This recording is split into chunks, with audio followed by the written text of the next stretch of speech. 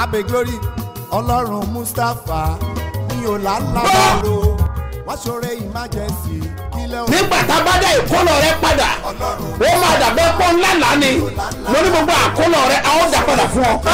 tí gbogbo ẹ tó ń gbọ́ mi lẹ́nìí àsọtẹ́lẹ̀ àkọ́kọ́ tí mo rán jáde sí ayé rẹ nìyí o ti ń fa ìkorò sí inú ayé rẹ ní orúkọ Jésù lónìí àní lónìí lórúkọ Jésù ó yá parẹ́. gbàdúrà fún gbogbo ẹ̀dá tó ń wò mí tó dẹ̀ ń gbọ́ mi lọ́wọ́lọ́wọ́ lórúkọ Jésù Ọlọ́run olùbùkún ó yá kó bùkún fún ọ.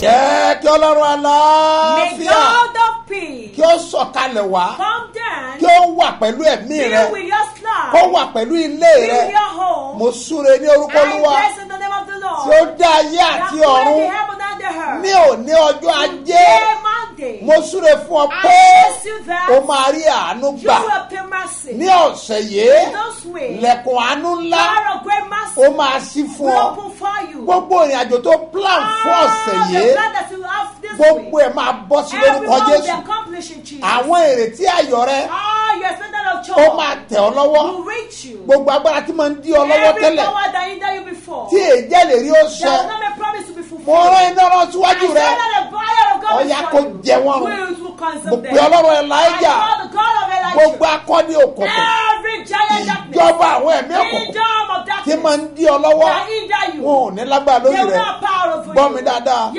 ohun tó fẹ́ fowó ṣe lọ́sẹ̀ yìí owó ò ní disappoint yẹ gbọ́ eléyìí o ènìyàn ò ní disappoint yẹ àwọn tó promise yẹ lórúkọ Olúwa wọ́n á mú ìlérí wọn ṣẹ gbogbo ìrìn àjò rẹ lọ́sẹ̀ yìí ó máa yọrí sí rere nítorí pé ẹ̀mí àánú ẹ̀mí ojú rere agbára ìbùkún yóò bá ọ rí ìrìn àjò mo fi ọ̀nà rẹ lé Olúwa lọ́wọ́ yóò pa àlọ́ àti àbọ̀ rẹ mọ́ o ò ní fi igbó pe ọ̀nà o ò ní fọ̀nà pé gbó ààbò kò dájú wọ́n lọ́ kó wà lára rẹ wàá rówó o aláàtì máa dún wọ́n á fọwọ́ bẹ̀ owó wọ́n á fọwọ́ sàánú rẹ ọkàn rẹ máa balẹ̀ bẹ́ẹ̀ ni yóò rí wàá lè ṣe bí ọba Jésù Olúwa wa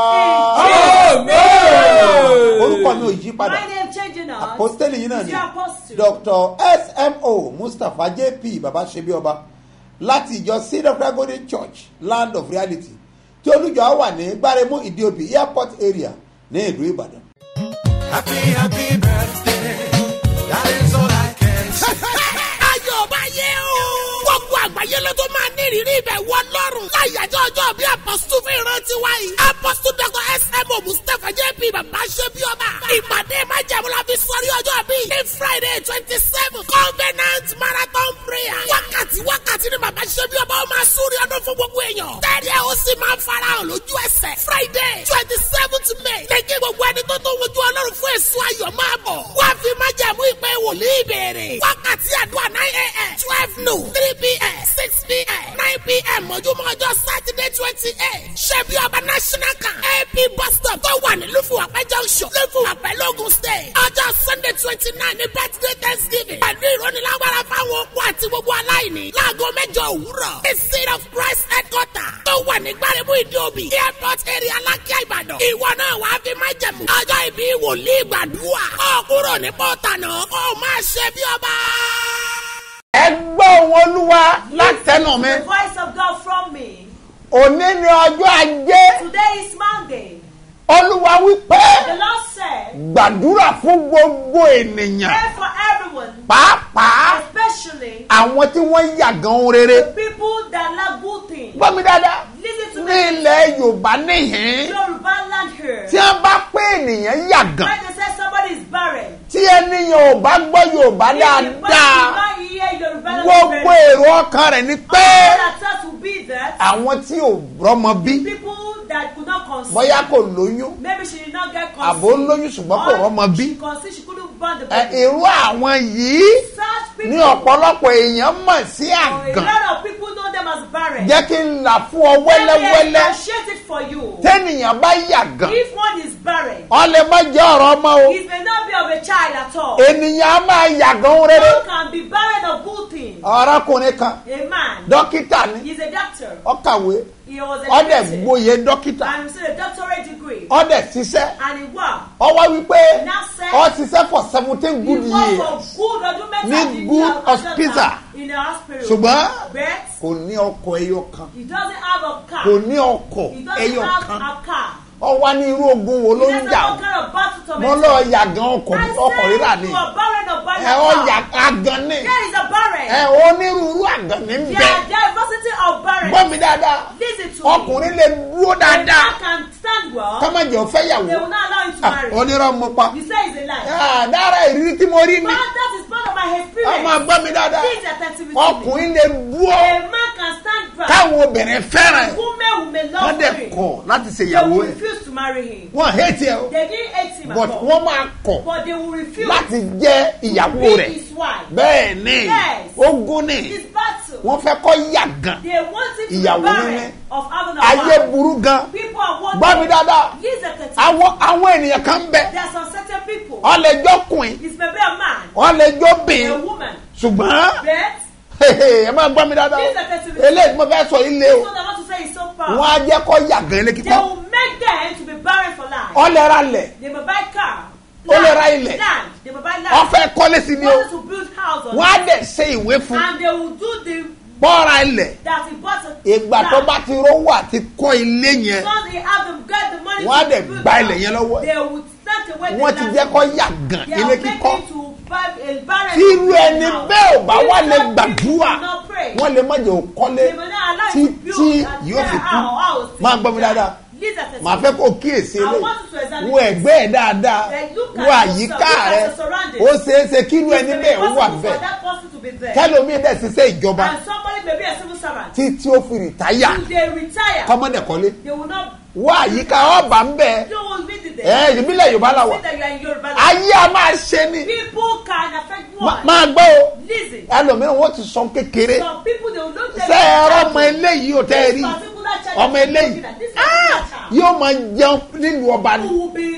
Òun àti àwọn òyìnbó náà ó jọ máa rìn. And the white man will work together. Àwọn òbí àti fọkàn sí. Even the parents would have. Eléyìí ni yóò yọ wá kó nù yà. This one will Eléyìí save us from suffering. yóò yọ wá kó This nù one yà. will save us from suffering. Kété tó bá múra tó lóòótọ́. Immediately they prepare. Á dẹ̀ gba passport. He will take his passport. Wọ́n fẹ́ lọ ìlú èbó He ni. want to travel Kí abroad. ni àwọn aráabí These people, tó bá lọ kọ́ńtírì yìí if we go to this country, wọ́n á refuse ẹ̀. they will reject it. Tó bá débí If we go, wọ́n á refuse they will ẹ̀. reject it. Tó bá débí If we go there, wọ́n á láwọn ò fẹ́ mi. they will say they don't want to Tó see bá it. lọ léde yìí Even if God wọ́n á ní wants rárá. to, they will say no. Bí àwọn mẹ́wàá bá gbé ìwé wọlé If 10 people take their tí visa, ẹnìkan náà máa yọ ń ta. they will remove his own. Ó mọ̀ kẹ́ló ṣẹlẹ̀. Do you know what about Wọ́n it? ti jẹ́ kó yàgàn ìlú They èbó lílọ. make him to be a Wọ́n parent á of fẹ́ kó traveling lọ that ní. far. They don't want him to Lásán go. kọ́ lọ fi He's ń not lọ sí ordinary. iwájú kọ́nsúlà tí wọ́n dá ẹ lóhùn. He is not ordinary. If you don't know, God Àwọn ènìyàn ló wá ń di ọ̀rọ̀ ẹ. people that are behind your Olúwa case. ló rán mi. He's the one that sent Wọ́n ní you. kí n gbàdúrà He asked fún me ọ. to pray for Pé you. gbogbo tó jẹ́ kó yàgàn rere. Everything that make you barren of Òun good fẹ́ dá iná that you sún. want to consume with But fire. ìwọ gan wà múra. So you yourself will get Gbọ́ mi dáadáa o. Hear me Gbọ́ mi clearly. dáadáa o. Hear me clearly. Sọ́ọ́rí ìkéde eléyìí. This announcement Èní náà ló gbọ́. is you hear today. Èní náà ló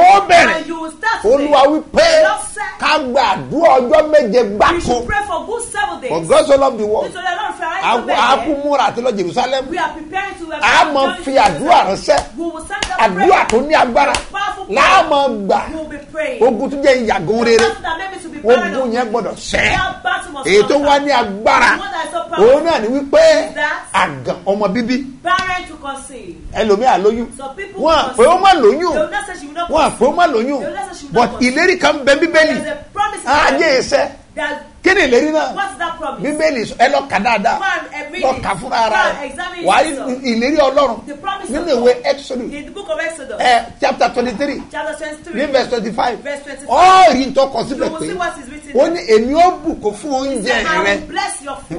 Ó ní iye ọjọ́ rẹ ní èmi ó He kún. said, I will add to your days. Obìnrin kan ò ní sẹ́nu. A woman will not Bẹ́ẹ̀ ni kò ní barren. yàgàn Neither she ní will not ilẹ̀ barren rẹ. in Máa your gbọ́ land. obìnrin kan ò ní sẹ́nu. Not a woman that will not conceive. Yóò mọ nǹkan tí wọ́n pè ní obìnrin You know sẹ́nu. what they call a woman Miscarriage. that will not have Ẹ wá ní miscarriage. oyún yẹn sẹ́. That she have Bẹ́ẹ̀ ni ó lóyún miscarriage. àmú oyún yẹn ti sẹ́. That she have Ó ní miscarriage. obìnrin kan kì yóò That sẹ́nu. a woman will not have Kí ló dé miscarriage. tí ọ̀rọ̀ Ọlọ́run ò sẹ́ lára Why ẹ̀? will the bẹ́ẹ̀ ni obìnrin kan kì yóò sẹ́nu kí wọ́n wá ń sẹ́nu lásọkọ́ ènìyàn ló wá ń di ọ̀rọ̀ kí ló dé tọrọ ọlọ́run ò ṣẹ́ mọ́ rárá ó ní obìnrin kan kì yóò yà gan kí ló dé tọ wà lé ọkọ for many years bọ́ọ̀dẹ̀ ń wojú olúwa ṣùgbọ́n tọ́ ò rí dáhùn gbọ́ mi dáadáa ó kù sọ́wọ́ ẹ olúwa ní kó bẹ̀rẹ̀ àdúrà lẹ́nìí sọ́ọ̀rí àdúrà tá a fẹ́ gbà yìí ọjọ́ mẹ́sàn-án gbáko ni bọ́ ọ bá lè gbà àwẹ̀ ìyẹn náà dáa bó jẹ́ sóhun ló lè ṣe ìyẹn náà dáa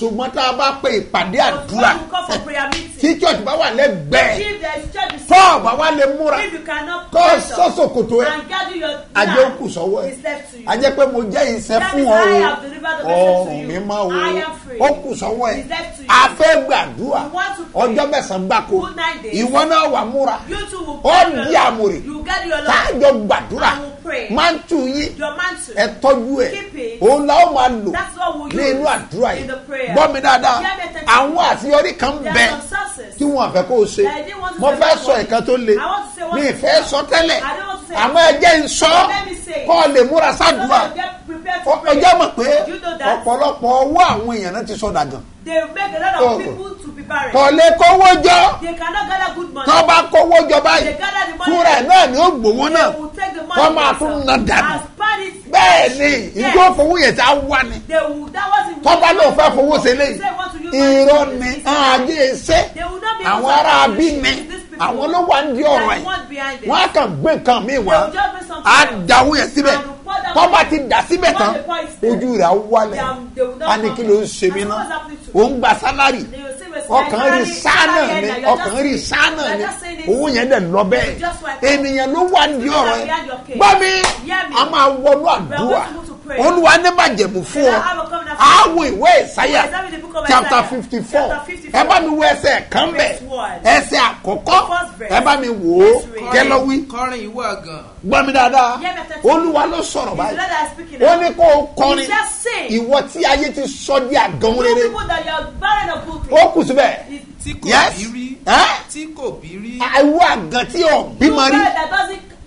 Ó ní kó bẹ̀rẹ̀ sí ń kọ́ ní ayọ̀ báyìí torí àkókò ẹ̀ tó sọ mọ̀ pé oṣù májẹ̀mú lélẹ̀ Olúwa ló ṣe bẹ́ẹ̀ fẹ́ mi máa gbọ́ mi dáadáa máa fún ọ ní àpẹẹrẹ kan tó fi gbàgbọ́ pé májẹ̀mú ni nígbà tí ìyá mi ó bí mi ó wá bí mi ní May 27 tí a mọ̀ sí Children Day láti tún ṣèdí díẹ̀ ẹni tó bí lèmi náà wọ́n tún bí ní May 27 Sunday ẹ tẹ́ máa tún bí lẹ́yìn náà wọ́n tún bí òun náà ní May 27 Children Day ọ̀hán ní ìdìbí gbọ́ mi dáadáa Ọlọ́run pé ọmọ ni ọ̀dẹ̀ fẹ́ pé tiẹ̀ fún ọ má gbàgbé o tó o bá lè mú láwẹ̀ kọ́ ọ mú láwẹ̀ ọjọ́ mẹ́sàn-án gbáko láàfin gbàdúrà ogun tó jẹ́ ọ̀yàgàn rere ogun yẹn láti ṣẹ́ ẹ di àmúre ọwọ́ rẹ tó gbèdè yẹn iṣẹ́ rẹ tó gbèdè yẹn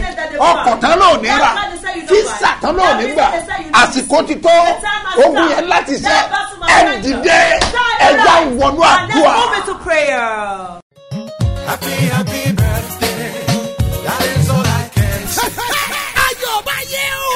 Gbogbo àgbáyé ló tó máa ní ìrírí ibẹ̀ wọ lọ́rùn. Láyàjọ́ ọjọ́ bí apọ́sítù fún ìrántí wa yìí. Apọ́sítù Dr. S.M.O. Mustapha J.P. Bàbá ṣe bí ọba. Ìpàdé májẹ̀mú la fi sọrí ọjọ́ bí. Ní Friday 27 Covenant Marathon Prayer.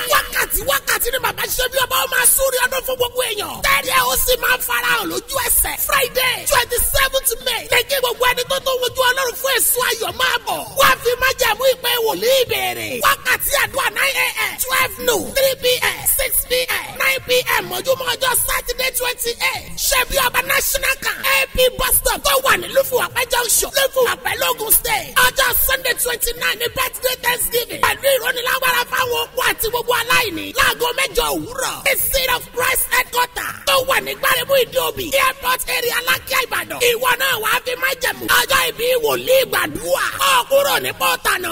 Ó máa ṣe bí ọba. Yé máa kọjá mi olùgbàlà gbọ́ àdúrà mi bá tí wọ́n bá ń pẹ́ lómìíràn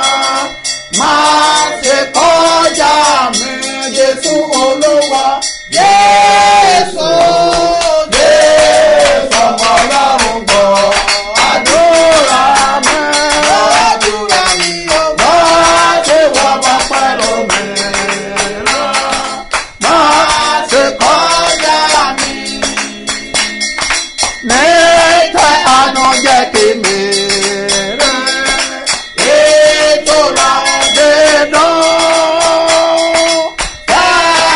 Tẹ́dùn ni mo wò bàbá ká àgbélà wá. Jésù bàbá Jésù ọmọ Ọlọ́run jọ. Àdúrà mi o máa ṣe wọ́n bá pẹ̀lú mi. Máa ṣe kọjá mi. Nígbà kan lè rí kò lè rà. Èèmọ̀ òjò rẹ̀. Wọ́n máa ń jẹ ọkàn mi sàn. Ìfẹ̀rẹ̀ gbà mí. Jésù Olúwa. Jésù ọmọ Ọlọ́run bọ̀. Àdúrà mi o máa ti wọ́n bá pẹ̀lú mi. Máa ṣe kọjá mi. Orísun ìtùnú mi yóò yẹ fún mi lọ. Ẹni ló lè láyé lọ́rùn mi kò fẹ́ ìwà. Jésù olówó. Jésù ọmọ Ọlọ́run bọ̀. Àdúrà mi ò máa ṣe wá bá pẹ̀lú mi. Máa ṣe kọjá mi. Ẹ gbọ́ ohùn Olúwa látẹnu mi. Listen to the voice of God from me. Bí Olúwa ti ń bẹ As the Lord liveth, tí ẹ̀mí rẹ̀ wà and spirit stays níwájú Olúwa, before the Lord, ẹni tí èmi the one dúró, that has stayed, àdúrà rẹ̀ máa gbà. your prayer will be answered. Kó ní aláfàáta elébìrì náà In the yàkó mighty name of Jesus. ní orúkọ Olúwa. In the name of the Wọ́n Lord. ní àdúrà tí ẹ bẹ̀rẹ̀ prayer yóò ṣe ìtẹ́wọ́gbà. Amen. Wọ́n bí Look here. a fẹ́ gbàdúrà, We want to pray. màá fẹ́ kó o múra. And I want you to get Ní òní yìí o gbọ́dọ̀ rí mú. There you must make Wàá it. pariwo No one shout. Ọlọ́run Oh Lord. ẹ bójú wọlẹ̀, Look down. ẹ fàánú gbà mí. Save me with mercy. Kógo tèmi náà ó So my jáde. glory will shine. Ó yàdúrà. Orúkọ Jésù, orúkọ Jésù, orúkọ Jésù, ẹ̀mí mímọ́.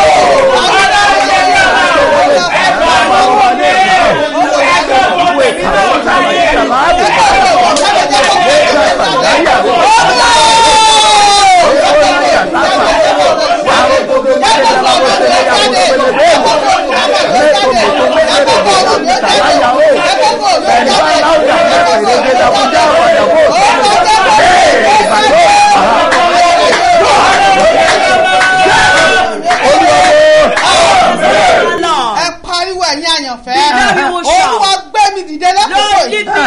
Èmi ni fáìlì mi kan. Olúwa sí fáìlì mi fún àwọn àyànfẹ́. Ó yẹ sọ́dọ̀ dúró.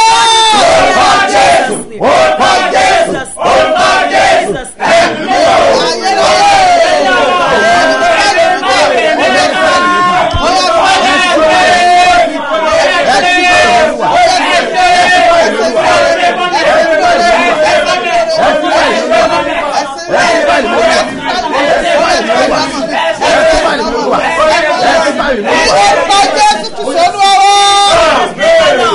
lẹ́yìn àdúrà yìí After this àmì prayer, méje ni ó we are going tẹ̀lé. to say 7 amen Ẹ ó today. pariwo. You will shout. Bàbá jẹ́ ìlú èbó ló wà. If you are in that Kankan diaspora, bẹ̀tọ̀ nílò. there is something that you need. Bóyá ìwé ìgbélú. If it's good Bóyá study, iṣẹ́ gidi. if it's good church, Ìwọ lọmọ ntọ́ you nílò are the báyìí. one that know what Bóyá you ilé need. ló fẹ́ ni. Maybe his house. Ọgbọ́dọ̀ pariwo You dáadáa. must shout it very Ìwọ tó well. wà nílé. Those of you Ìwọ náà here, gbàdúrà. you will pray. Ntọ́ fẹ́ kọ́ ló kó What ṣe. you want God to do Wàá for korúkọ you. Jésù. You will call the name Wàá of pè Jesus. mí mọ́. Call the Wàá máa rawọ́ ẹ̀bẹ̀. Spirit. You will be pleading. Olúwa ìyànjú Oh ẹ̀. God, solve it. Orí àdúrà. Oh Jesus, oh Jesus, oh Jesus, oh God,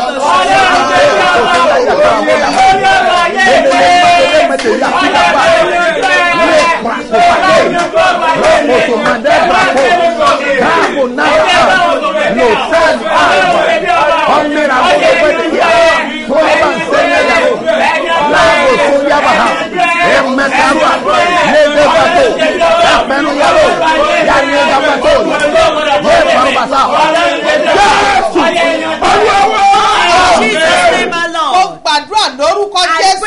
name of tí Jesus. ẹ bá lè sàn méje pẹ̀lú ìfòsókè ìwọ tó ń wò mí ó jẹ́ ọ̀sán ló wà ní ó jẹ́ àárọ̀ ló wà ní èmi ò mọ àkókò tó wà ìwọ tó wà ní ìlú òyìnbó ìwọ tó wà ní nàìjíríà ibikíbi tó wù kó wà lórúkọ jésù gbogbo agbára tó ń dí ẹ̀rí rẹ lọ́wọ́ ó yẹ kó jábọ́ lára rẹ.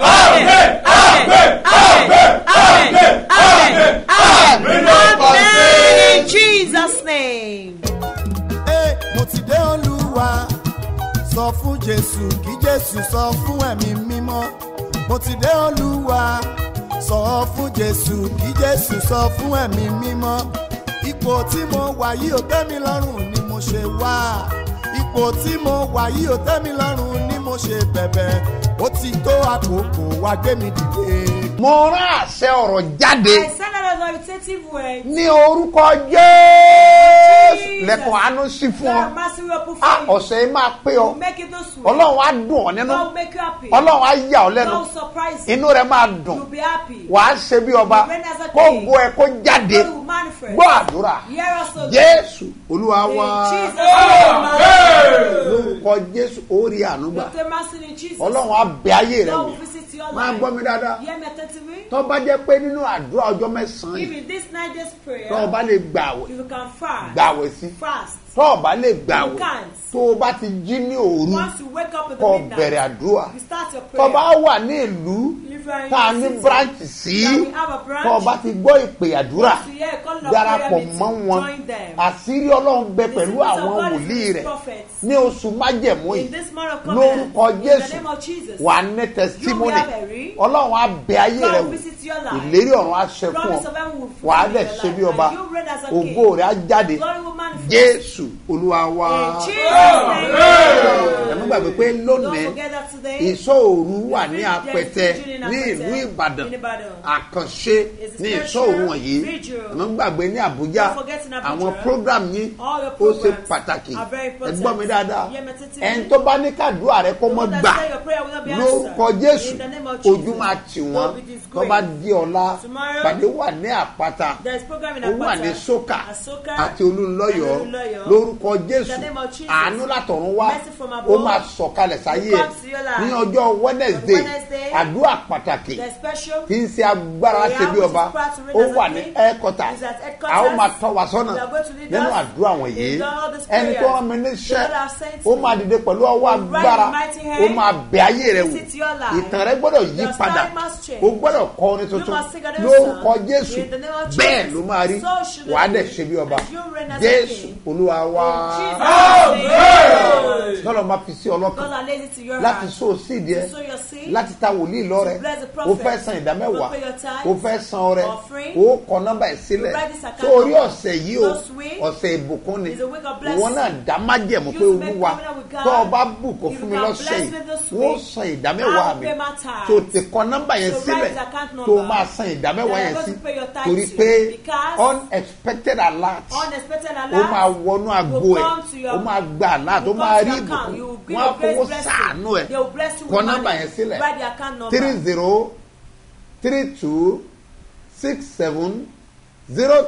3032670285 Mustapha Solomon Moses ló máa gbé jáde ní First Bank. Lórúkọ Jésù wàá rí ànúgbà. Gbogbo ẹ̀yin abiyamọ ẹ máa fi àdúrà ran àwọn ọmọ yín lọ́wọ́. Ẹ máa fi àdúrà ràn wá lọ́wọ́. Gbogbo ìrìn àjò tá a fẹ́ rìn àdúrà ẹ̀yin àyànfẹ́ ló ń gbé wa ró. Ṣé ẹ mọ̀ wípé olórí ogun a máa dojúkọ wọn.